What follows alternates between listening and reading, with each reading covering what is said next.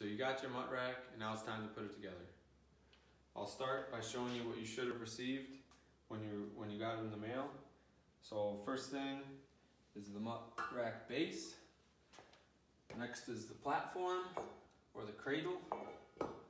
Should have gotten 4 legs, 2 of these angled brackets, and then 8 of these bolts with 8 corresponding nylon lock nuts, excuse me.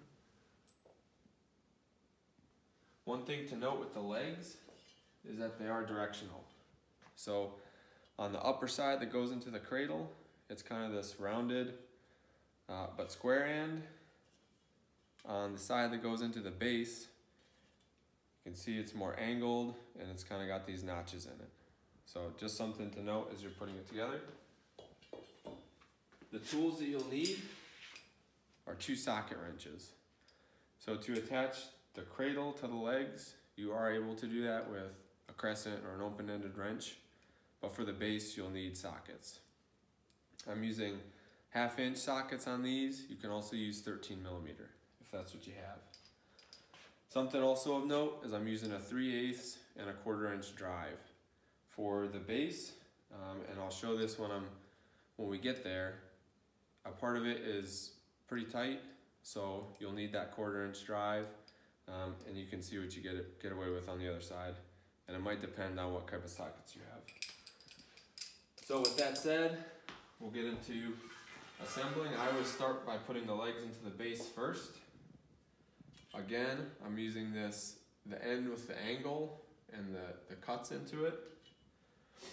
Of course, the pegs that the Mutt bars hang on are going to go towards the outside, and you slot this into each of these 4 grooves here.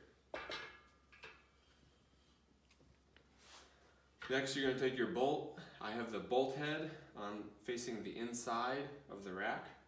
So for this side, it's going to be here, over here.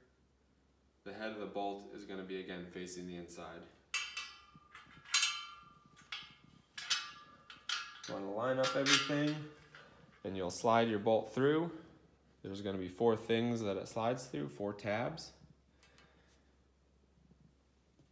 And then you thread your nut by hand. And it's pretty tight in there, so it might take some finagling.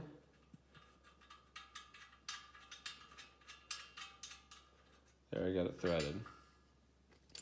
So again here, I use my 1/4 inch drive on this end because my 3/8 won't fit. So again, just depending on what type of socket wrenches you have, you might have to play with that. And then I use my 3/8 on this side because it's got the space here so that I can still actuate it.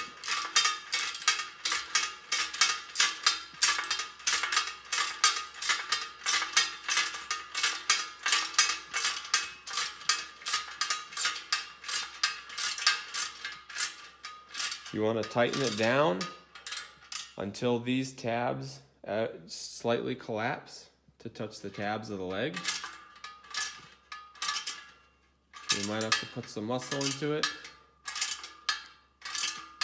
and get it in there good and tight.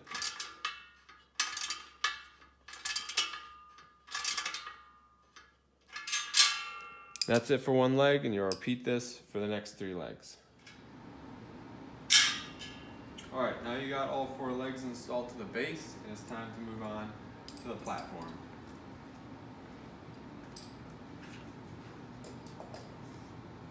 So for this, you're going to need your angle brackets.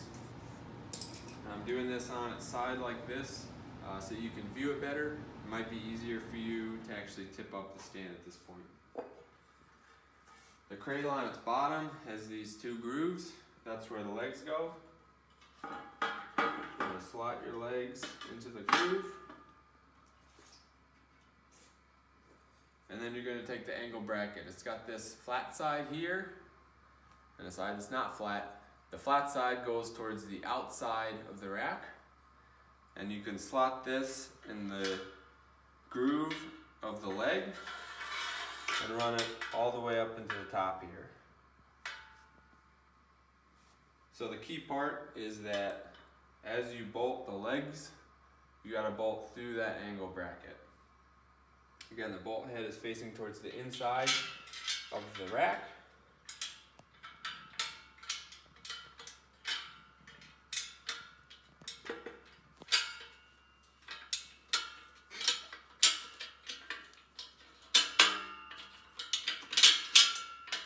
Slide it all the way through, and again, nut goes on the other side. Here's a close-up view of that angle bracket installed. And again, my preference, what I recommend is that you install all 4 bolts and just hand tighten the nuts so that you get all 4 of them in before you actually tighten them down with the wrenches. Once they're in like this, it's easiest to stand it up. And from here, tighten it down with your 2 wrenches, just like you did with the base, nice and tight. You got those tightened, that's it for the Mutt Rack assembly.